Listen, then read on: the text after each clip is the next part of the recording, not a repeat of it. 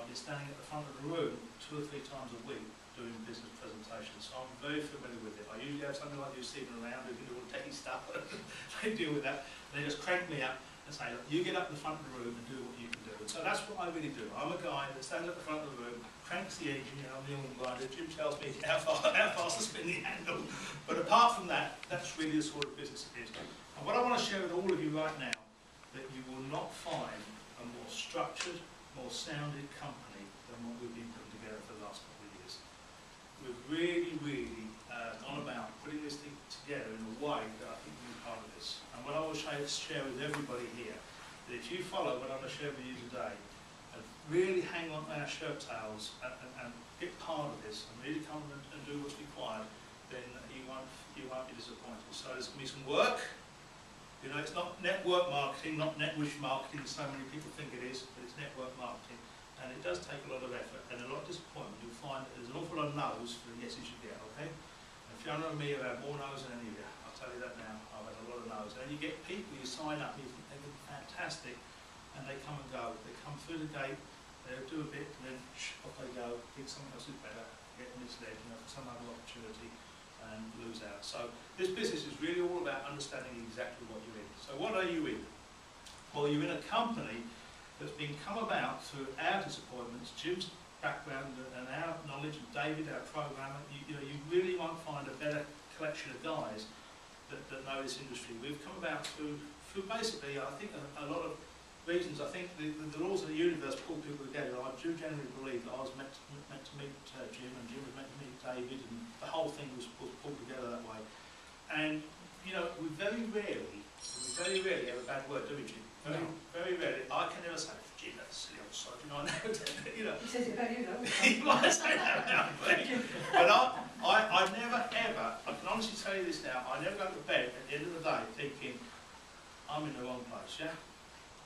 And what I want to share with everybody today is really what this company's about and where we're taking it. So, as it says, this company advertising that was fast forward to today, and where the advertising that is now. Well, where we are now is 4 years down the road. Jim had 2 years before us, and I've been with him for 2 years now, just over 2 years.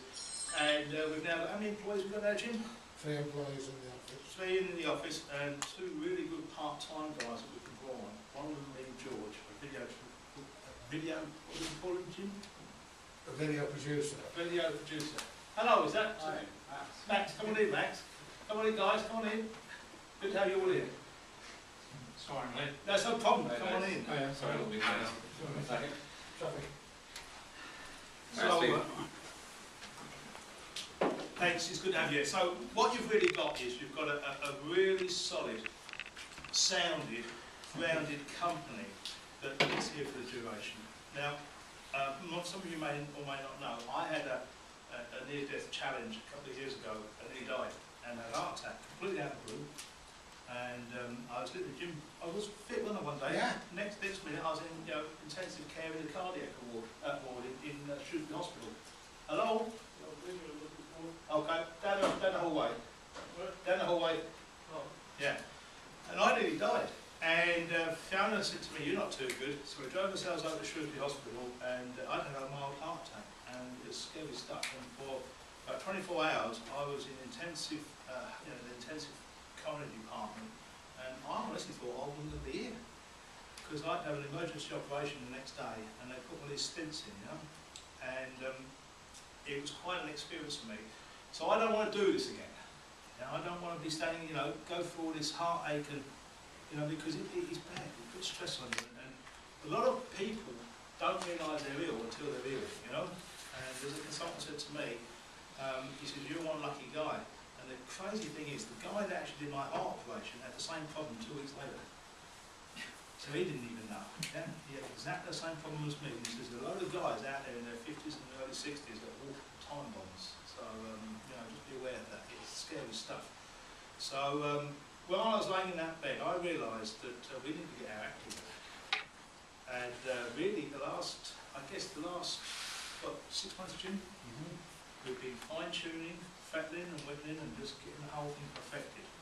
And there's good reason for that, because we started off with one pay plan that Jim came with, and then we put another pay plan into it, and that was a good pay plan.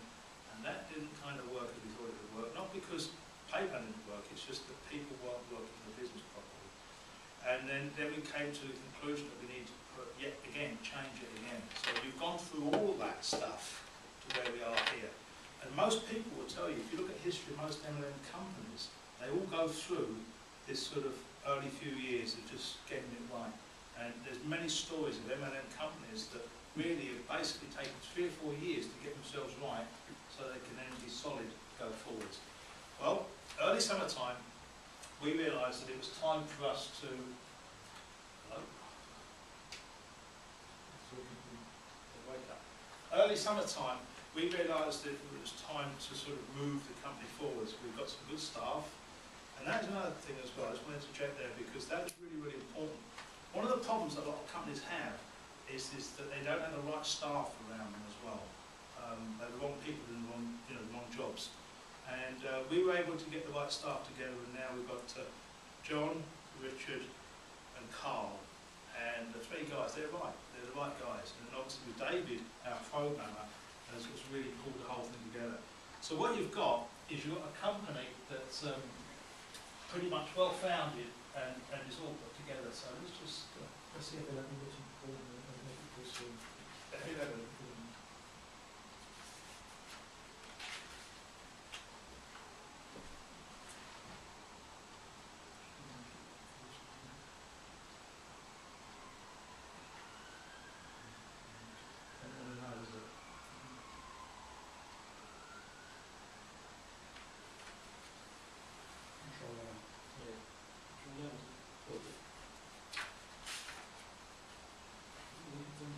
no.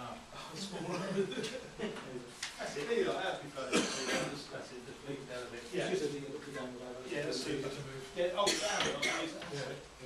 Yeah. Spot on. So, yeah, having the right staff around is really, really useful. As you probably guessed, I'm not the best internet guy.